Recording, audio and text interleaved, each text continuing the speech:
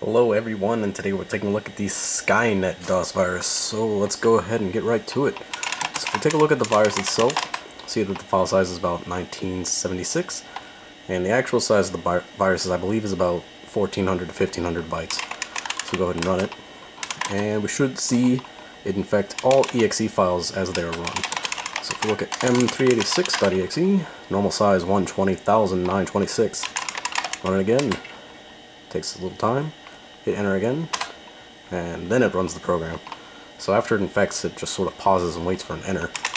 And if we look at the file size now, see that it is increased by the size of the virus to 122,376. And it should activate randomly. It'll slow the computer down, and it likes to activate when running exe files. So we'll just go ahead and run a few of these a few times. There we go. We get the terminator message.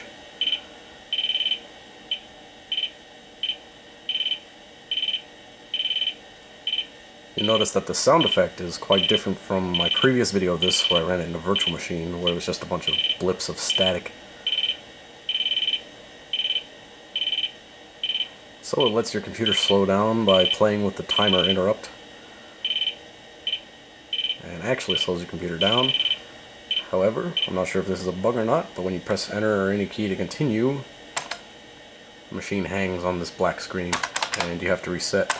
So no amount of input lets you continue working. Wait for it. It'll beep at me eventually. Okay, maybe not. Maybe I'm just mashing the keyboard like an idiot. But there's one more part of this virus I should show you. So we'll go ahead and Control-Alt-Delete to restart. And it's pretty interesting. I haven't seen a virus do this before. It's pretty neat.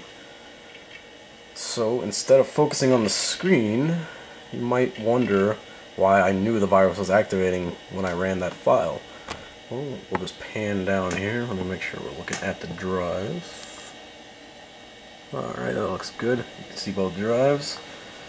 We'll go ahead and try to get the virus to activate again. You can see the hard drive LED activating when we run files. And eventually, as we keep running this, there we go. We see both drive lights flash very quickly back and forth, alternating. And B drive light stays on for a little longer and eventually turns off. It used to eventually turn. There it goes. Pan back up. The virus is doing this.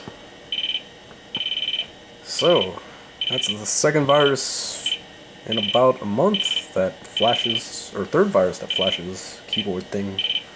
Neat.